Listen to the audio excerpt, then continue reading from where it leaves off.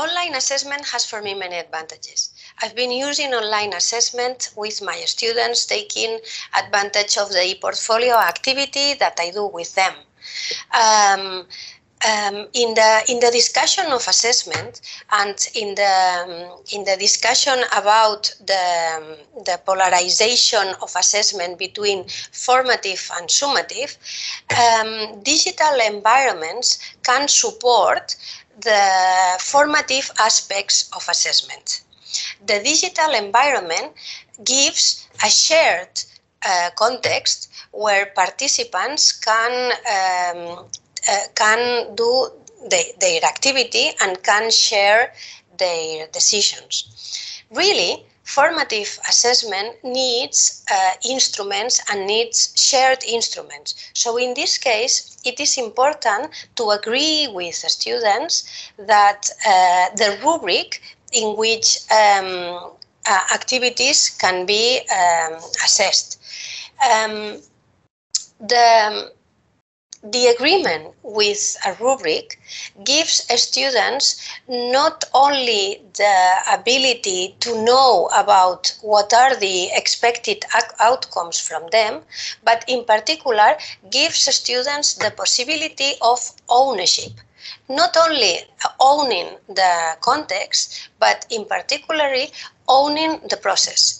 So rubrics inform participants about the degrees of achievement, and the students can take decisions, can plan their learning aims, can monitor their cognitive activities and improvement during the process, and can assess the final outcomes.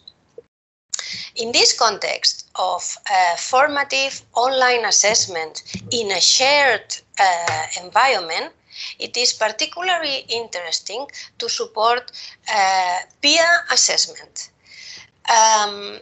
It has been said the importance of giving students their ownership and giving students the possibility to influence and to help others. Helping others means also learning about oneself. So it is particularly motivating to share with colleagues and classmates. So digital environments and in particular online assessments with this formative approach can support the exchange between students for learning. And in this case, peer feedback and peer assessment is also one of the many advantages that online assessment can give to teaching and education. To sum up, the benefits of online assessment are transparency, students' ownership, and supporting alternative designs for assessment like self-assessment and peer assessment.